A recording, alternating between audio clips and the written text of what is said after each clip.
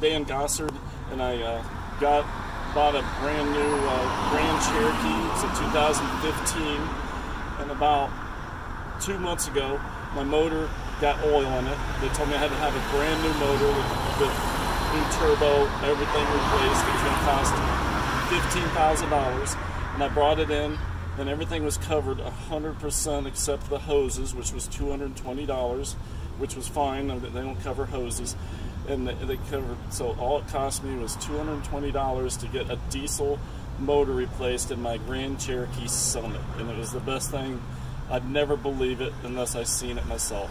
And it was cost me $220, so I'm pretty excited. But yeah, so definitely always get the lifetime warranty for real if you buy a car from Tom Ahl's.